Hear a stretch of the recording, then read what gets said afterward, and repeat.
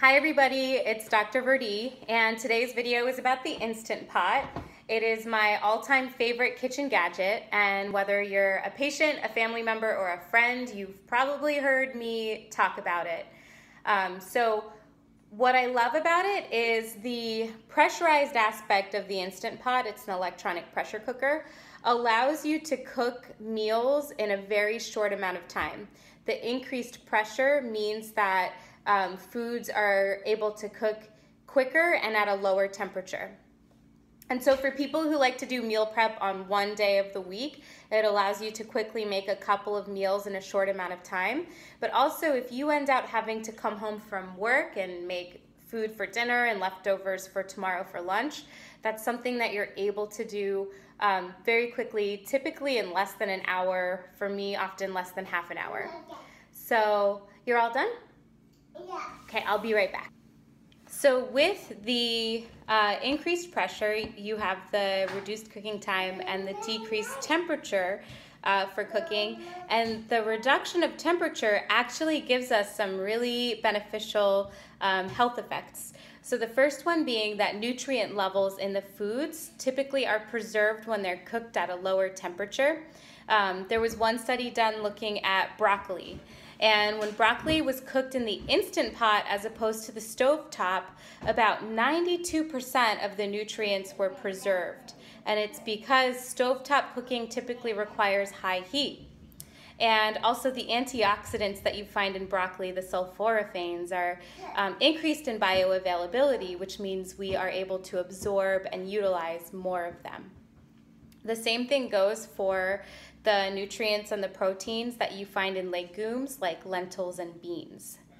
The other thing about the decreased cooking temperature is that things like meats and other foods, when they're cooked at high heat, generate a substance called acrylamides, which are carcinogenic. And so using a pressure cooker reduces that temperature, so it reduces the amount of acrylamides that are made in the meats. And the last thing is that phytic acid levels are lowered when you're preparing foods that are higher in phytic acid. So grains and legumes typically are high in phytic acid. The pressurized aspect of it decreases the amount of phytic acid that you'd find. So one study looked at peas that were allowed to soak overnight and then boiled on the stovetop. And the phytic acid content from the soaking and stovetop cooking was about 24% reduced. Now, when the beans were soaked overnight and then cooked in a pressure cooker, the reduction of phytic acid was about 54%. So it looks like cooking actually helps lower lectin levels and phytic acid levels. And phytic acid is actually an anti-nutrient, so it leaches out minerals from our body. And so the phytic acid increases nutrient bioavailability for us as well. So sorry, there's a lot going on in my house right now, as you can tell. Yeah, overall, using a pressure cooker is a really efficient way to eat healthier. The other thing is that a lot of the times things like beans that you buy canned, they're exposed to BPA through the lining of the can. And canned beans are a really quick way of getting beans and other legumes into our diet. And I found that I wasn't able to get a lot of the legumes into my diet because I wanted to reduce exposure to canned foods. So this is a way that you're able to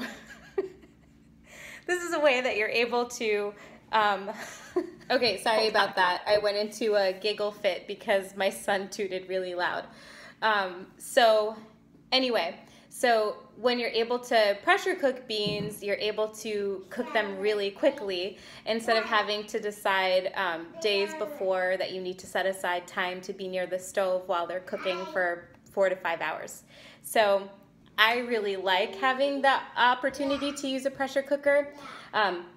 The other thing that I noticed was I had to cut out a lot of legumes and grains from my diet because it would cause a lot of gas and bloating and overall discomfort.